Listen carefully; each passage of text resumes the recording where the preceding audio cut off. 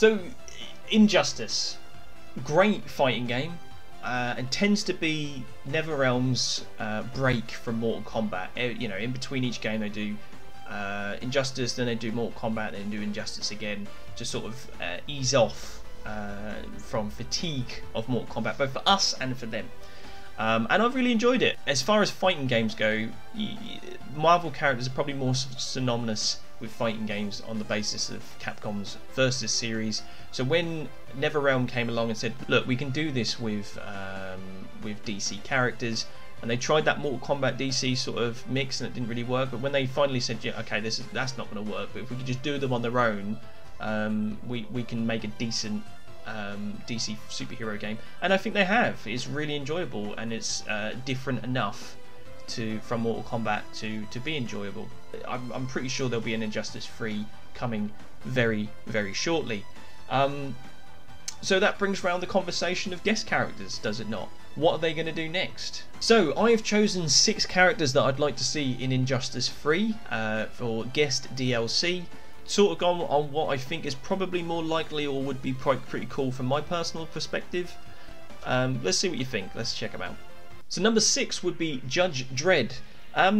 Maybe an obvious pick, I don't know really. You could argue that Judge Dredd might be better suited for Mortal Kombat, but like I said, if you're going for Injustice and it's about comic book characters, Judge Dredd is probably one of the most popular non-DC or Marvel comic book characters ever. You know, maybe next to Spawn. I know they put Spawn in Mortal Kombat. Again, I was quite surprised with that because I thought Spawn would have been in Injustice. But I guess they wanted to have a bit more fun with Spawn with his natural powers and ripping skin off and that kind of stuff. Whereas Judge Dredd, you could do one or t'other. You know, you could put him in Injustice or Mortal Kombat and he'd work quite well. I don't know too much about Judge Dredd except for what I've seen in the biggest media he's appeared in. But that's the point. Stick him in Injustice 3, give me a chance to sort of know a bit more about his lore and where he came from, and who knows, I might pick up a few comic books and sort of get into the series, especially if it sort of recommended where I could start, because that's my biggest problem with comic books, is where do you start. Yes, he will be very gun orientated, and I think NetherRealm are beginning to struggle with all the picks they choose. Is going to be projectile type characters, and some of the people are getting a bit annoyed, the players are getting annoyed about that. But they are also finding some interesting ways to make their characters defend and dodge around projectiles now. You know, just ducking under fireballs and moving forward and that kind of stuff. And Injustice especially, if they just get that forward roll, invincible forward roll correct, then projectile characters wouldn't be as bad. However, I will admit, and probably why he's one of the lowest on this list, is if they get it wrong, we could have another Deadshot or Deathstroke on our hands, and we really don't want that. Number 5 is Lion-O from Thundercats. Yeah, he's more of a TV show kind of character where he first started, but nowadays, if you want your kind of Thundercats fix, there's a lot of comics out there, and he's got a lot of exposure, and probably some of his best stuff he's ever done is in comic books. You could also put He-Man in here, but I always thought Thundercats was cooler. You know, he's a sword wielder. I think the claw would be pretty cool to sort of grapple hook across the ceiling. I think he's different enough to sort of warrant a place. I think it would be really cool just to see what they do with his armour. What they actually, when you change all the armour and the options of what you unlock, all the stuff that you could potentially put on Lion-O to make him look more modernised. I think that's what NetherRealm Studios do really well, is take a character that, you know, things they do with Aquaman makes him more sort of appealing to nowadays standards, or bring him into the modern age, and I think Lion-O would really benefit from that as well. I know they've tried it in some of his comics and stuff, but I think NetherRealm, with their kind of style, would do Lion-O justice, and I think it would work really well for him. I don't know, I'd get a kick out of him with the sword up to his eyes and one of his cutscene finishing moves, or maybe in his winning pose. You know, just a little bit of nostalgia fun there. What's the point, right? Number 4 is The Mask. People still don't know this, but The Mask didn't actually start as a movie. The original Mask was actually a comic book, a very violent comic book, as a matter of fact. It wasn't until Jim Carrey's movie where he became more modern and blown up in pop culture and that kind of stuff. But yeah, he started as a comic book, not hero, maybe anti-hero is probably closer. So it fits the Injustice kind of comic book character style. Very much a wild card, with the wacky and zany kind of antics you get up to. You'd be able to take what Joker does but turn it up even more, because he's literally a living cartoon. So you could just have a lot of fun with that. There's something about the mask where you can do all these zany things that would look out of place with any other character in this kind of comic book style. You know, the explosions and the falling off a cliff and hitting a brick wall and going all flat and leaving an outcut of yourself. But the mask, because of what he is and how he puts that, you know, when he puts the mask on, he gets all these powers.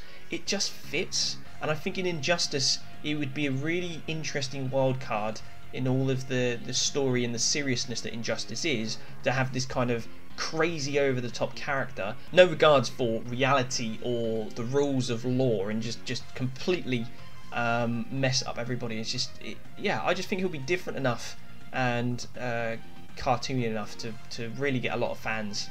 And what else do you put the mask in these days? If Jim Carrey's not going to put the mask on and no one else is zany enough to be able to pull it off, chuck him in Injustice, and I think that would be a perfect place for him and his fans to sort of come into the franchise and go, yep, it's about time we had more mask, and this would really work.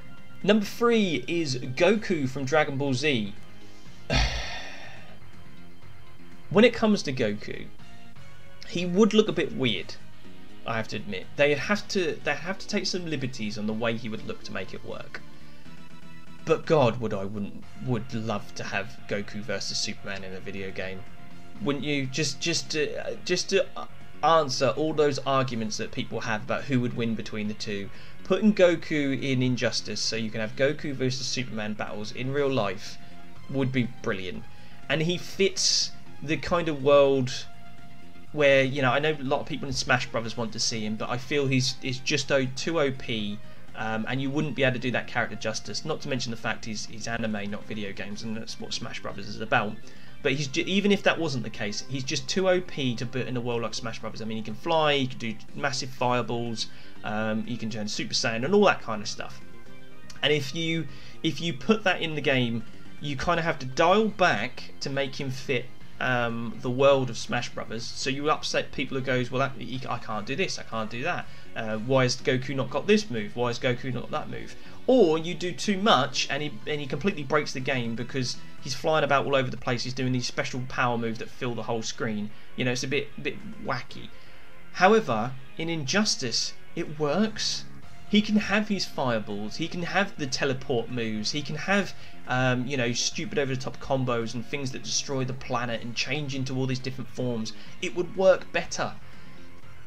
It would just look a bit funky with his anime looking face. But yeah, I think if you're gonna choose a fighting game outside of the world of Dragon Ball Z to have Goku as a guest character, I think Injustice is probably a better fit than something like Smash Brothers, my opinion. But yeah, I'd love to see Goku versus Superman. I'd love to see all of his over-the-top anime moves work in the world of Injustice, because I just think, you know, bouncing him off the walls and all that kind of stuff, it just fits the Dragon Ball Z world completely. Number 2 is Lord Drakkon from Power Rangers. Now, Lord Drakkon is an interesting character for people who don't know, where for Power Ranger fans, or anybody who knows anything about Power Rangers when they grew up, Tommy Oliver, the Green Ranger in Power Rangers, was a bad guy who turned good, and then he became the White Ranger. Well, Lord Drakkon is a side story or a parallel universe where he didn't turn good, and instead he took the power of the White Ranger and the Green Ranger and mixed them together and became his own sort of dark overlord called Lord Drakkon.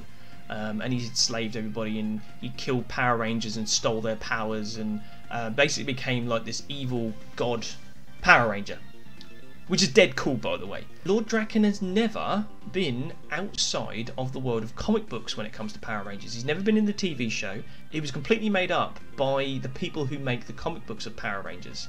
Whereas Power Rangers is a Japanese show where they take the footage for a different show, they bring it over to the Western audiences, and they redub it, and they put our own actors over it, and sort of make a show by cutting up all this old footage from a Japanese show. So Lord Drakken's never existed within that show, so that's why we've never had him on TV, and chances are we never will, because that would mean that they would have to either film their own scenes with Lord Drakken with the other Power Rangers, or the Japanese would have to make Lord Drakken in their show and make him fit so we could use him in the Western show, which, you know, complicated.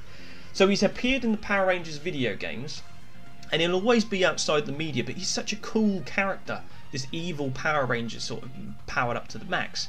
But because he's been in comics, and that's his main forte, again, Injustice would be a great opportunity for him to, again, have that restraint lifted off him, put him into a world where you can actually explore the character more in this kind of new media, and you know, you can bring in the Megazord, the Dragon Zord and stuff that he would use for his special moves. He could, again, he's very much a teleporting kind of character, very quick, using daggers. And it would be pretty cool to see someone like Batman punch him across the chest and see those sparks fly off, you know, his armour, like they did in Power Rangers and bits and pieces like that. So yeah, I think Lord Drakken, because he was based in comic books, would make a great character into this. It would expand that character more, give him more breathing space, allow him to be explored more, because I never feel that it would ever be something they could potentially do in real life unless they did a movie, or they created their own footage, which is not how they make Power Rangers. They don't make their own footage of Power Rangers generally. So yeah, Injustice I think would be a great opportunity to explore Lord Drakken more. Finally, my number one pick for Injustice 3 DLC is Neo from The Matrix. I think the Matrix trilogy is a fantastic group of movies. It's my favourite movie franchise. I love the world, I love the inventiveness of it, I love the sci-fi setting, even the bits where they go off the rails and they start going into all these kind of preachy kind of nature of it. I don't mind that so much, and I feel a lot of the Matrix 2 and 3's rejection by fans is because it asks so much of their audience to sort of keep up with the pace of what they were trying to tell, while also demanding that you read the comics, that you watch the Animatrix animated shorts, that you play the video game, just to get all the lore. And I think that's a mistake. As inventive as that was, and as impressive as it was to sort of experience media in that way, it was a bit too much for an original franchise, and maybe something they should have done after the fact. But Matrix would be Matrix if it didn't do things differently. The reason I think Neo would be good in Injustice is not just because he's a cool character, not because he could use all his Matrix abilities in the world, not because he would have awesome combos and his kung fu would work really well and he would look badass, but he's Warner Brothers. You know, it's almost like a foregone conclusion. Matrix, they're going to do some new Matrix movies soon. Warner Brothers, who make Injustice, who own NetherRealm Studios and all the properties to do with that, and DC, you know, the DC Comics expanded universe, they own the rights to do the games for that. It just makes sense that they would put Neo from the Matrix, which is another property they own, into Injustice 3. I was again a bit shocked they didn't do it with Injustice 2, but now it seems like one of the only characters left, which just seemed like such an easy layup to put a character like Neo into the game. And with Keanu Reeves doing so many different sort of appearances and pop culture references, and you know what he's done with Cyberpunk in their advertising campaign, I don't think it would be too difficult to reprise his role as Neo in a video game like Injustice, and record of his lines, do his likeness. Why not? And you know, all of the trademark moves that he would do for the movies would definitely be in the game. The reality bending of it all, I just think it would be awesome. So yeah, I think it would be a good introduction back to the character, back into pop culture. So when they do start doing promotion for the movies, it would be great for the game, great for the franchise, just to sort of put Neo back in there, remind everybody why we all thought that the One was a cool character to begin with. So that's it. That's my 6 characters that I'd like to see as DLC guest characters for Injustice 3. And I hope to see you guys online. Maybe I'll play a few games with you sometime. If you've got some picks of what you think would be a good character for Injustice 3, drop them in the comments. I'd love to have a conversation about them and see what you pick and see if there's something I haven't thought of. Even if you didn't like my picks, let me know. I'd love to talk to you about it. You know, one of the best things about all this is that we can have a conversation about what is a good choice and what is a bad choice. I love it. I think it's great. That's all from me, Bill from Pop Culture Pause Screen, signing off, and I'll see you next video. Laters.